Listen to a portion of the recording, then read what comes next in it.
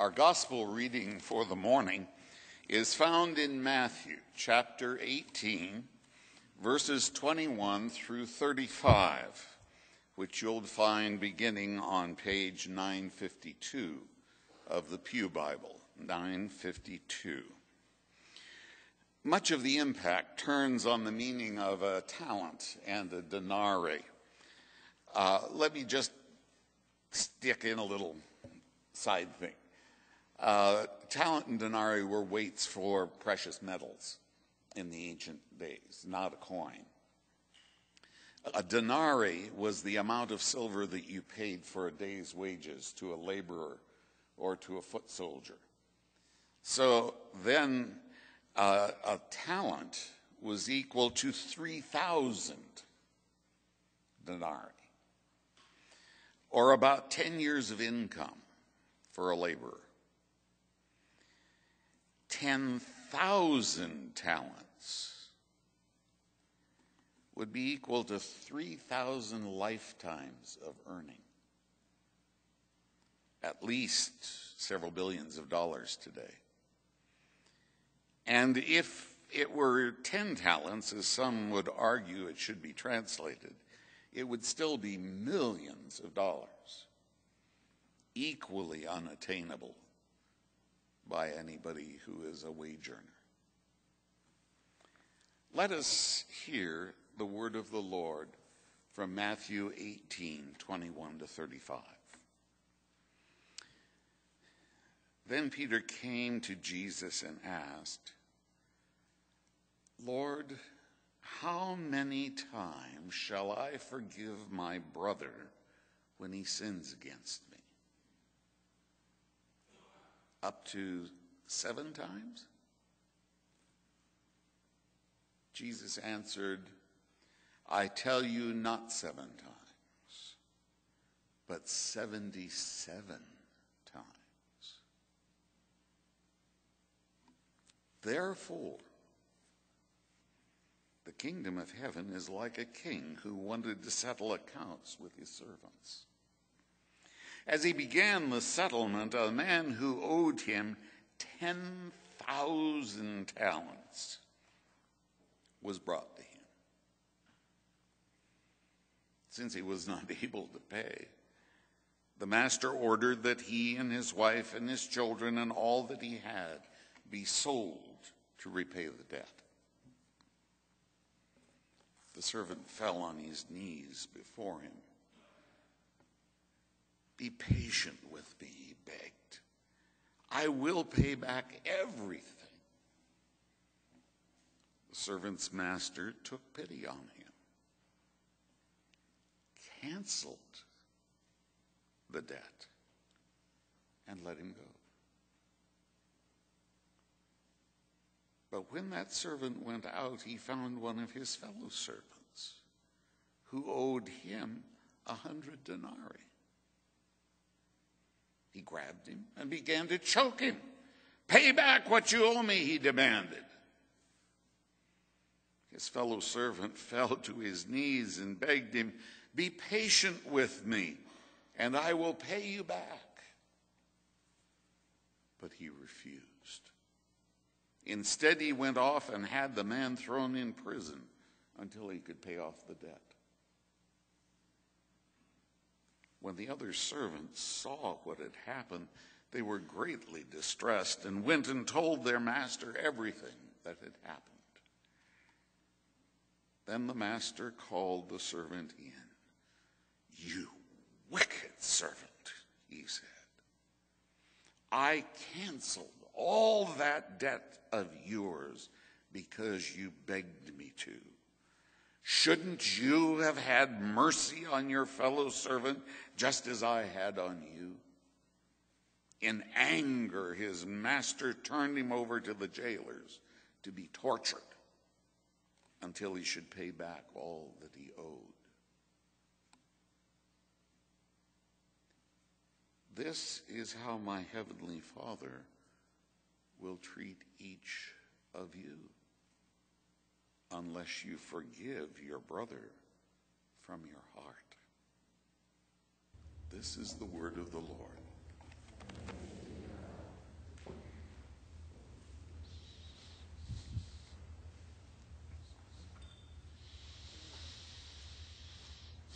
I invite you to pray with me.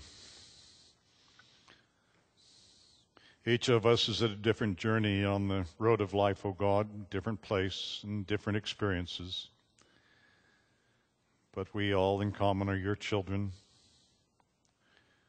and we are here to have our needs met according to that which is pleasing to you. And so grant that we may find in this message and in this time of worship together that which you want us to know, that which you want us to understand. In Christ's name we pray. Amen.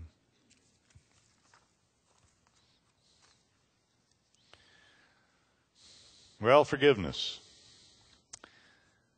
Without forgiveness, community's impossible. And from the very beginning, God created us to live in community. From the Garden of Eden on. Now, community can be broken in hundreds of ways. In my family, my aunt carried on a feud with my mother and my grandmother that went on and off for decades. Visiting and communicating would stop for years at a time. Community broke down in my family for grudges that were held tightly, robbing my cousins and me of years of friendship through our childhood and teen years. On a world scale, the Israelis and the Palestinians will not say to each other, okay, enough is enough. We must forgive each other's atrocities and start anew so that our people may live together in a community of peace rather than dying separately in the violence of hatred. When the Serbs and the Croatians and the Herzegovinians waged war against each other, the U.S. got involved in that conflict that had pitted Muslims against Eastern Orthodox and Orthodox against Roman Catholics, and they went at it back and forth, and that struggle between those ethnic groups has gone on for 1,000 years. It's a struggle imagine hatred that cannot die and continues recurring rounds of recriminations for 40 generations.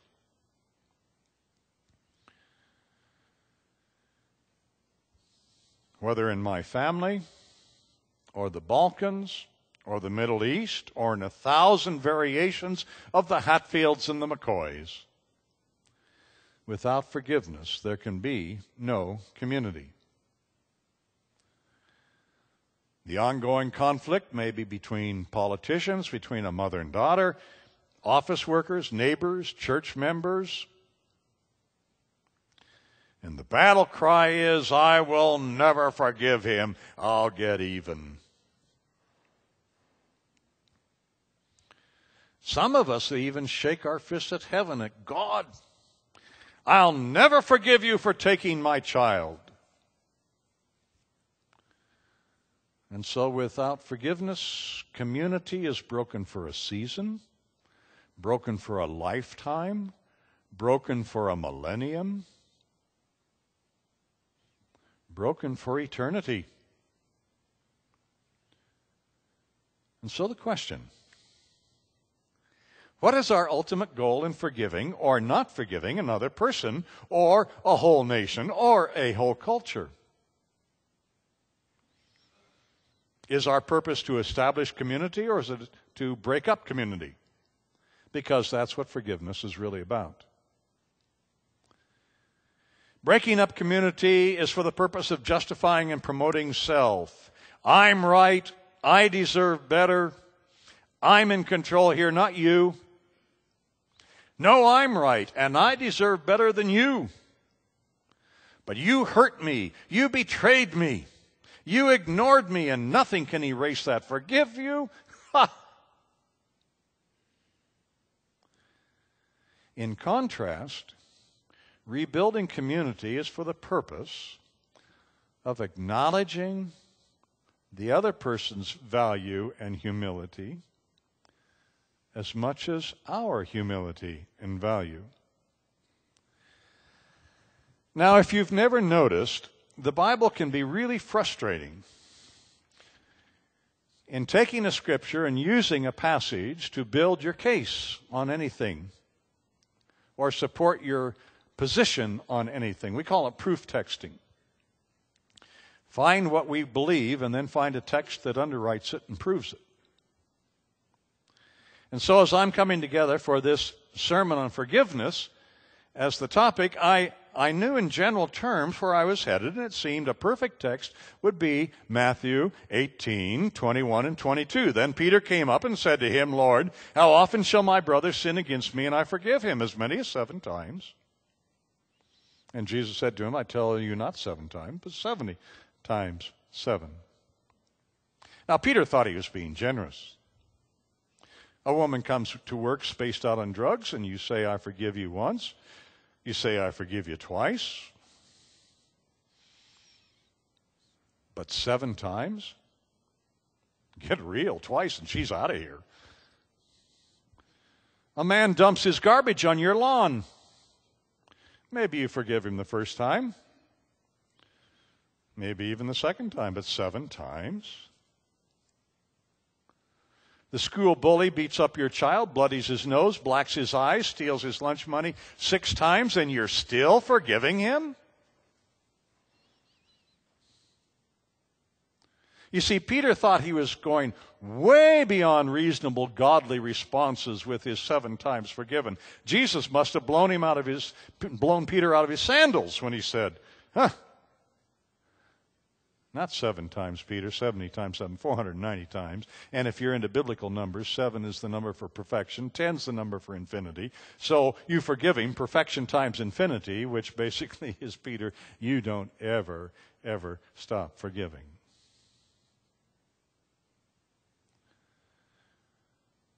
But you see, it's never a good idea to prove your point by selecting a Bible verse out of the center of something and then just ignoring what's on either side of it. You have to take the Bible passage in the context.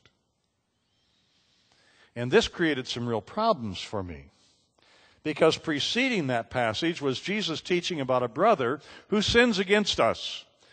And Jesus says we are to try to resolve the problem one-on-one. Go to the person and one-on-one try to resolve it. If it doesn't work, take it to the church council to try to resolve it. And if that doesn't work, throw the varmint out. I'll paraphrase.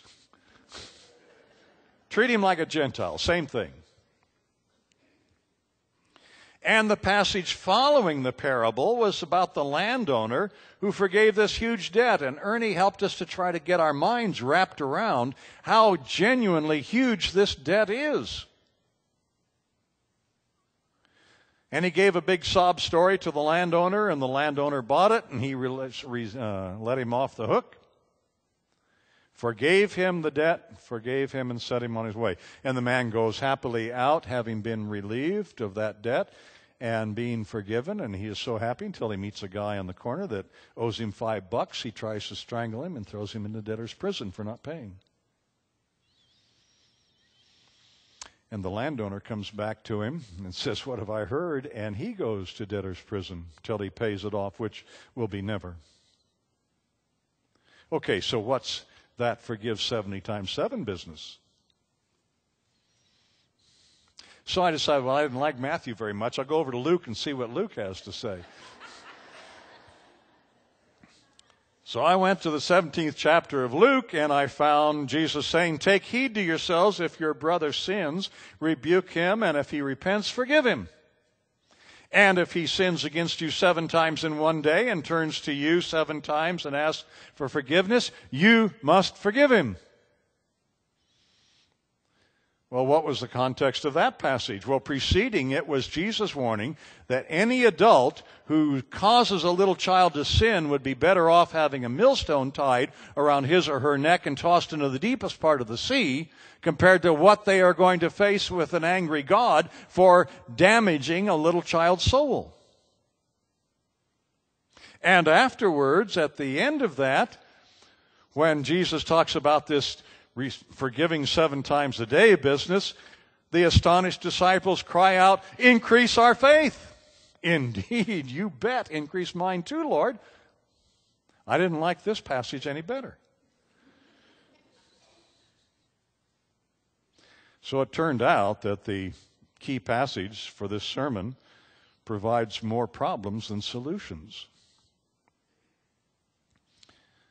So let's see if we can get some handles on this business of forgiving others and ourselves.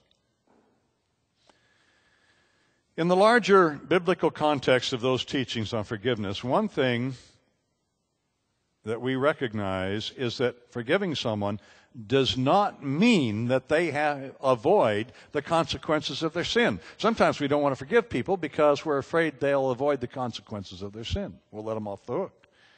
But forgiving someone does not mean that they will avoid the consequences of their sin. Bill Pelkey's grandmother was an outgoing woman who gave Bible lessons to the neighborhood kids. She invited them in, give them cookies, and all the children in the neighborhood loved to come to her house, and she'd tell them Bible stories. One day, on May 1985, she opened her door to 4 girls from the high school down the street.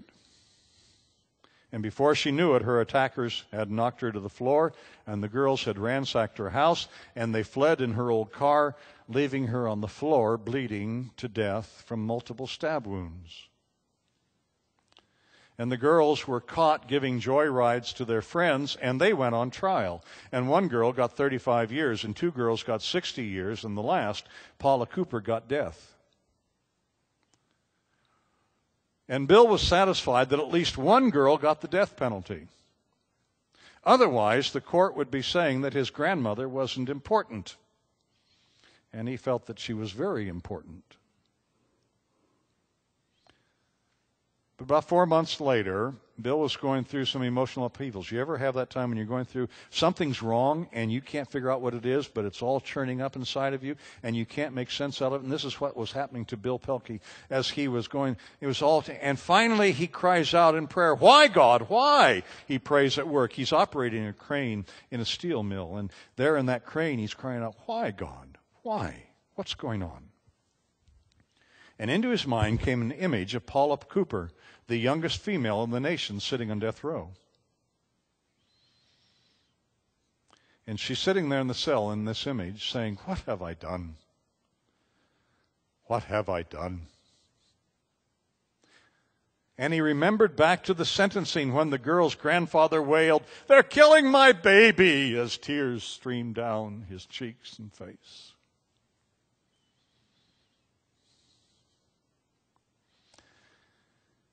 And Bill said, "I began to think of my grandmother, her faith, and what the Bible says about forgiveness. And I recalled 3 Bible verses. The one which says that God can only forgive you when you forgive others. The one where Jesus tells Peter to forgive 70 times 7. And the one where Jesus is on the cross, and he's looked down at his executioners, and he says, 'Father, forgive them, for they know not what they do.'"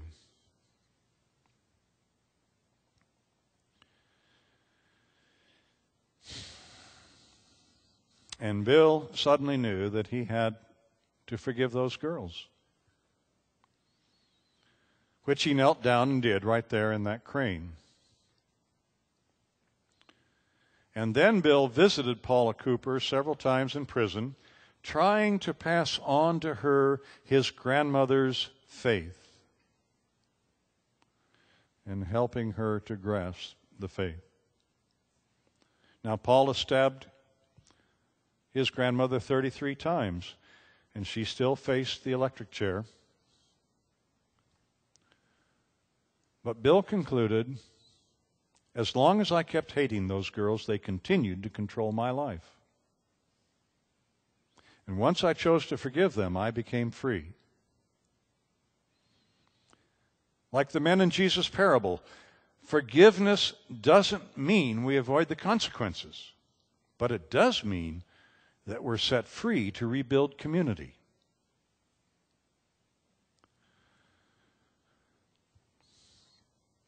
You see, forgiveness changes the dynamics of a relationship. One of the most famous American missionaries in the 20th century, in the middle of the 20th century, was Dr. E. Stanley Jones. And he was holding some Christian meetings, and at one of them, a Hindu manufacturer in Sattal said to Dr. Jones, "Do you know why I have come? Years ago, when I was a boy, we heckled a missionary preacher in the bazaar, and I threw tomatoes at him. And he wiped off the tomato juice from his face, and then after the meeting, he took us all to a candy shop and bought us candy."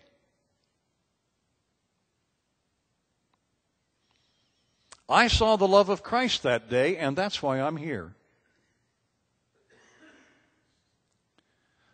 That evangelist forgave the boys for the indignities they publicly visited upon him, and his relationship to them, you see, was far more important than any desire he had for punishment or revenge.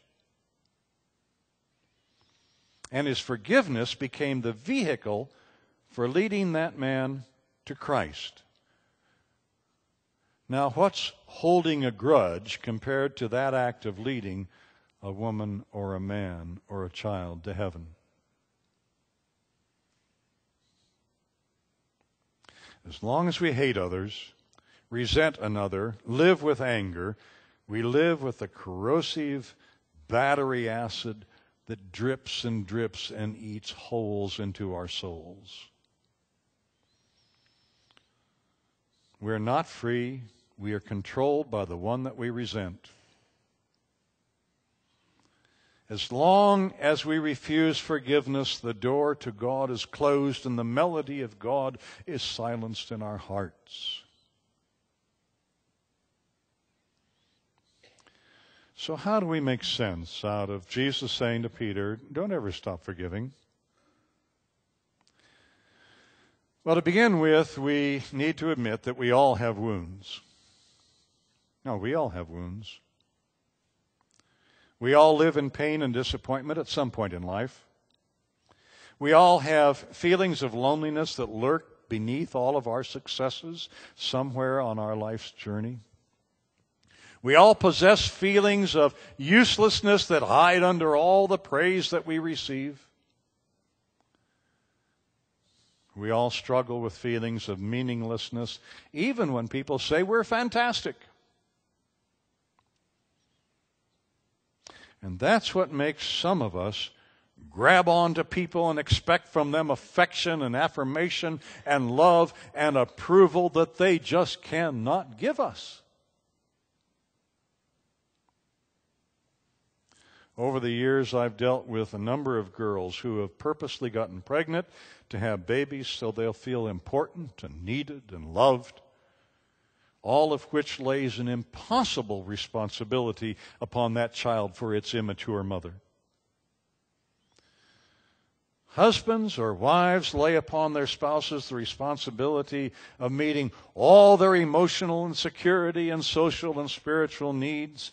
And if we want other people to give us something that only God can give us, we're guilty of idolatry.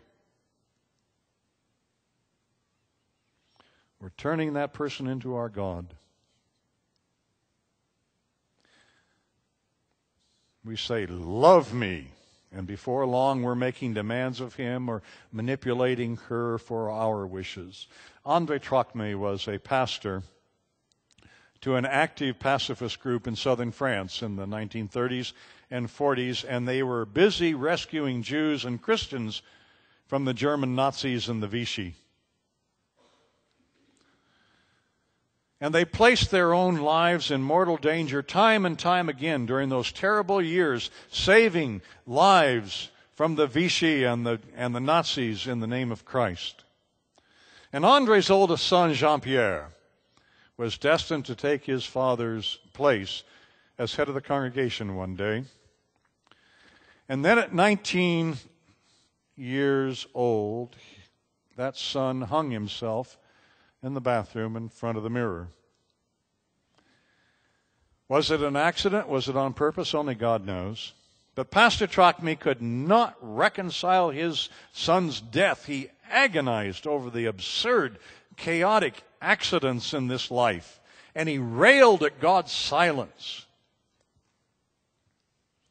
And years later, he wrote that without knowing it, he had come to join the atheist philosopher Jean-Paul Sartre, whose belief was that each person is to himself a dark, useless hole in a full, pointless world. Now, there's a philosophy to live by.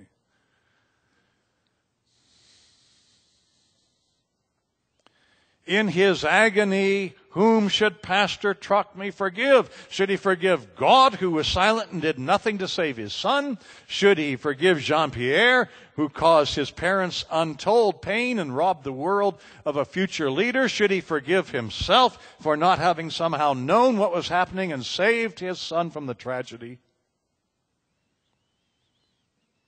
As a dark, useless hole in a pointless world, Andre Truckme wasn't ready to forgive anyone, and he became really ineffective as a pastor for a long time. As a friend, as a community leader, he wasn't of any value to anybody. And so back to our question. What is our goal in destroying or repairing community? For that's at the heart of forgiveness. And what was Jesus telling us in his response to Peter? That we must keep on and on forgiving the sinner. It couldn't be that there is no judgment in sin. The stories in the scriptural context show us indeed there are consequences to our sin, and very serious ones. It cannot mean that there's no accountability for us. There is great accountability. But Peter's trying to get handles on the deeper ramifications of sin and how far we should go in this forgiveness business. Remember Nasruddin? He's over here searching for his key under the light, where it's easy to see. But where's the key? It's over here. And so Peter is Nasruddin. He's over here looking in the wrong place for the answers. You see, Peter's problem is that he's focusing on the sin. At the same time, Jesus turns the issue away from the act of sin to the relationship that is being abused. And so Peter's question is, how many offenses before I drop the hammer? And Jesus' question is, how far will you go to repair community?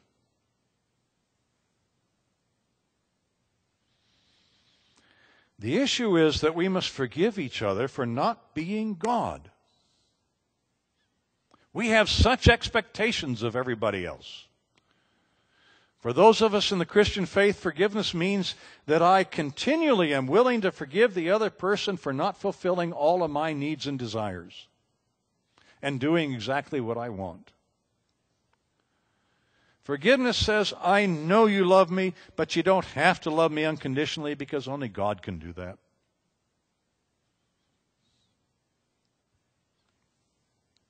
I too must ask for forgiveness for not being able to fulfill everybody else's needs, their total needs, and be everything to all people.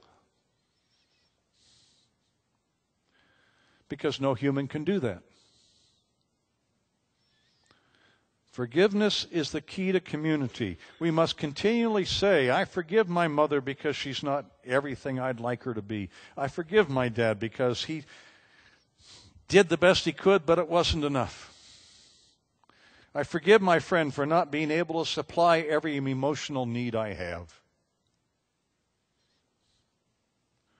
And this is so crucial in the me age, when we're constantly looking to blame others, anybody but ourselves. We have to blame our parents or our church or our teachers or our doctors or society for not giving us all that we need. And we get so angry and filled with rage, disconnectedness and distrust. But only God's love is unlimited. Our love is not.